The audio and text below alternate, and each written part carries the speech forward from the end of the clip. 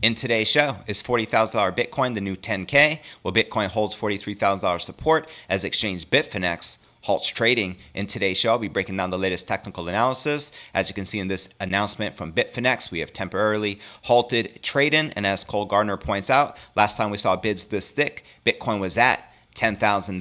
We'll also be checking out the latest from Plan B, creator of the Bitcoin stock to flow model. Also breaking news, Missouri's mayor has funded a project to give $1,000 in Bitcoin to every household. Max Kaiser's response, as predicted, it was much more likely politicians would scramble to get on Bitcoin's good side than trying to ban it. Also in today's show, Canada gets its first Bitcoin and Ethereum multi-crypto ETF. That's right, the United States falls further behind its northern neighbors on crypto acceptance. Canada just approved its first combined Bitcoin plus Ethereum trading fund. Also in today's show, Bitcoin overdue for a big Fomo rally, according to crypto veteran Bobby Lee. That's right, in a new interview with Bloomberg, he goes on to share, I am very bullish on Bitcoin, especially for an end-of-year rally, a Fomo rally this year, so I expect Bitcoin prices to break out again in the next few weeks and months. And he goes on to share, I think it'll easily go over $100,000, and then depending upon how sharp the rally is, it'll also likely even touch $200,000 or even go above that. I'll be breaking this down for you.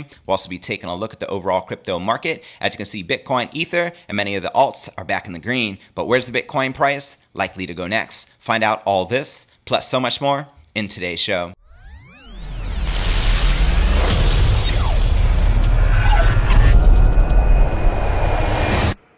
Here at Crypto News Alerts, I drop a brand new episode every single day. The goal is to get to 50,000 subs. If you like earning money in cryptocurrency, be sure to smash that subscribe button and ring that bell to turn on all notifications to receive daily premium crypto news alerts every single day, just like this. Now let's talk about some crypto IRAs. Today's show is brought to you by iTrust Capital, the world's largest crypto IRA platform with over $2 billion in transactions. With iTrust, not only can you buy, sell, and trade crypto tax-free, but also precious metals as well, such as physical gold and silver, so you can trade 24/7, and there are no hidden fees, and everything is very transparent. And here you can see the cryptocurrencies you can currently trade, which include Bitcoin, Ethereum, Cardano, Chainlink, Polkadot, as well as other top cryptos. And a reminder, you can also trade physical gold and silver via digital ownership. iTrust Capital utilizes vault chain investment grade gold and silver held physically at the Royal Canadian Mint, with ownership managed via a secure blockchain distributed ledger. And the thing that I really like is the fact they have institutional custody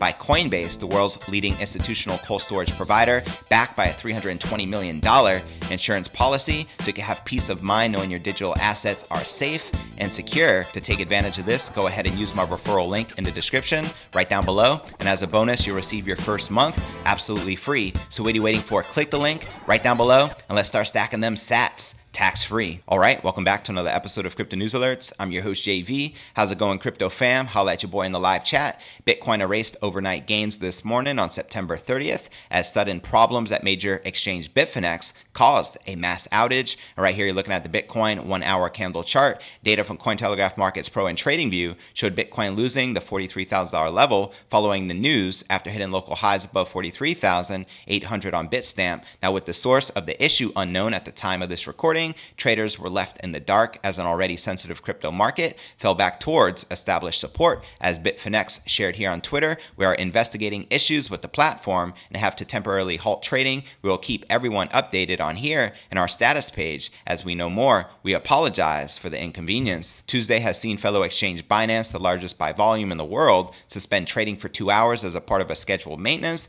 this having no significant impact on the Bitcoin price action. And with Thursday already set to be a charged day, however, Bitcoin looks set to close out September almost exactly as predicted by Plan B's worst case scenario price of 43,000. As he shared 3 months ago here on Crypto Twitter, he says there's also more fundamental reason that we see weakness in June and possibly July. My worst case scenario for 2021 based on on-chain metrics is August 47,000, which was right on the money. Now September, which we close at the end of today, he says 43,000, which looks like to be, once again, right on the money. Next month, he predicts 63,000, November, 98,000, and December, 100. and 35,000. Now I remind you, this is worst case scenarios based on-chain metrics. And for fellow trader and analyst Rec Capital, meanwhile reiterated the need for Bitcoin to reclaim its 21-week exponential moving average level by the end of Sunday to preserve the overall bullish momentum. As he shares here on Crypto Twitter, Bitcoin is very close to reclaiming the 21-week EMA as support. There are still a few days left until the weekly close for this important reclaim.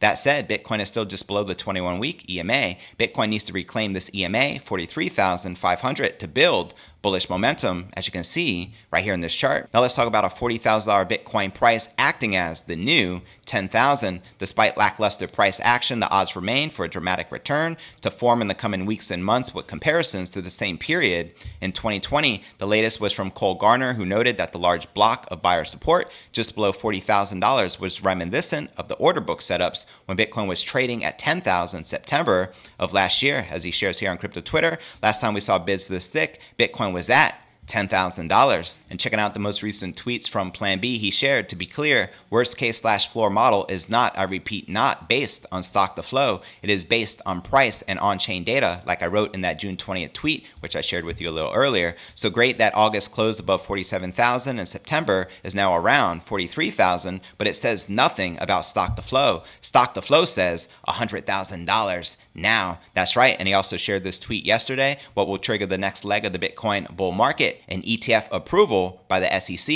He's talking about a Bitcoin ETF being approved in the United States. Nation adoption, the next El Salvador. Lightning Network / Strike Surprise. Jack Mallers. Apple / Amazon / Google. Mainstream adoption. RSK killer use case. Blockstream, next Michael Saylor / Paul Tudor Jones, and even a China U-turn. Let me know which you feel will likely spark the next leg of this Bitcoin bull run. And before I break down our next breaking story of the day, Missouri's mayor has funded a project to give $1,000 in Bitcoin to every household, as well as Canada gets its first Bitcoin and Ethereum multi-crypto ETF, as well as Bitcoin is overdue for a big Fomo rally, according to crypto veteran Bobby Lee. But first, let's take a quick look at the overall crypto market. As you can see, Bitcoin is up 2.6% for the day, trading above $43,200. We have Ether up 2.2%, trading just under that $3,000 resistance. XRP up 2.6%, trading at 94 cents. 88 Cardano, Solana, and Polkadot all barely in the red,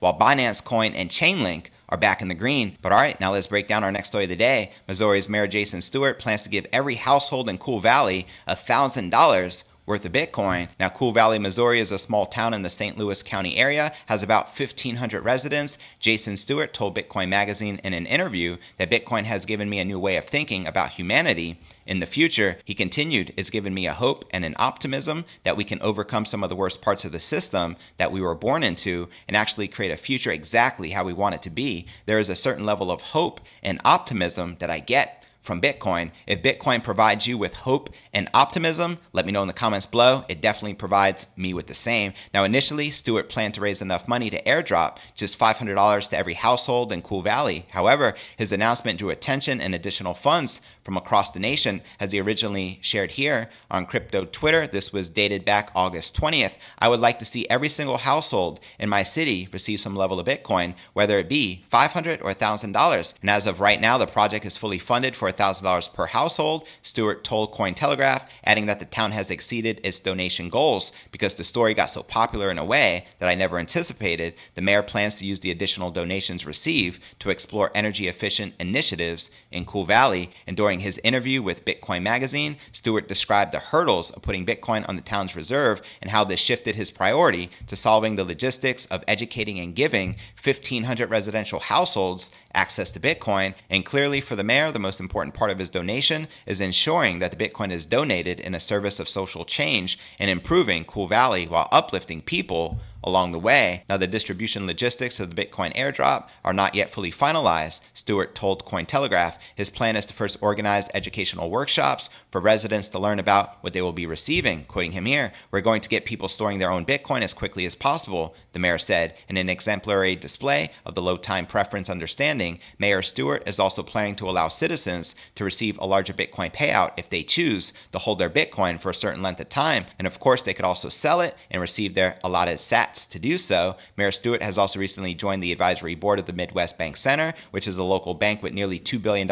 in assets under management. Soon he hopes to see a Bitcoin-friendly bank in town, as well as other attractive Bitcoin business opportunities, such as mining facilities and events. Now, Stewart told Bitcoin Magazine, "Bitcoin is fundamentally American. It is the most American thing. Our government is built on freedom and personal liberty and rights and self-sovereignty and all of the things that Bitcoin really is. I think it's a natural marriage that Bitcoin and America will thrive." So there you have it. And before I break down our next story of the day, Canada gets its first Bitcoin and Ethereum multi-crypto ETF, as well as Bitcoin is overdue for a big Fomo rally, according to crypto veteran Bobby Lee. But first, let's take a quick look at the overall crypto market cap, sitting just under that $1.9 trillion mark with $94 billion in volume in the past 24 hours. And the current Bitcoin dominance is 42.8%, with the Ether dominance at 18.4%. And checking out the top gainers within the top 100, we have OMG Network up 16%, trading at $11.76. Axie Infinity up almost 9%, trading just above 77 bucks. And Zilliqa up 8%, trading at 8.6 cents. Now, which altcoins are you currently most bullish on? Let me know in the comments right down below. Now, checking out one of my favorite indicators is the Crypto Greed and Fear Index. Shows we're currently rated a 20 out of 100 in extreme fear. Yesterday was a 24, last week a 27, and last month a 73 in greed. And if you're not familiar with the Crypto Greed and Fear Index, extreme fear can be a sign investors are too worried. That can be a great buying opportunity, aka BTFD, buy that freaking dip. And when investors are getting too greedy, that means the market is due for a correction. All right, now let's break down our next story of the day. As announced this week from Evolve ETF's site, the new fund has already begun trading on the Toronto Stock Exchange under ticker symbols ETC and ETC. ETC will not be backed by Bitcoin or Ethereum directly. Rather, it will hold shares of Evolve ETF's existing crypto single funds. These include their Bitcoin and Ethereum ETFs, EBIT and ETHR, respectively. Their balance of each token will be based on Bitcoin and Ethereum's market capitalization weightings, which will be rebalanced monthly. And right now, their weighting should be roughly 1/3 Ethereum and 2/3 Bitcoin. And Raj Lalla, president and CEO of Evolve's ETFs, outlined why he sees these two particular crypto assets as valuable. Quoting him here, "Bitcoin has established itself as a store of value and is often referred to as digital gold. Ether is often regarded to as digital oil and has become an essential building block for digital finance, including NFTs and other decentralized finance applications. The new ETF will help provide diversification for investors having trouble choosing between Bitcoin and Ethereum. And additionally, the Royal Bank of Canada users can include ETC in their tax-free savings account, allowing them to profit from Bitcoin and Ethereum without paying capital gains." And while Canada achieves yet another milestone in approving its first multi-crypto ETF, the United States is yet to greenlight any digital asset ETF at all. Companies like Fidelity have been pleading with the SEC for permission to launch such a product. However, Chairman Gary Gensler has been slow to give any approvals, citing investor protection concerns, which we all know is nothing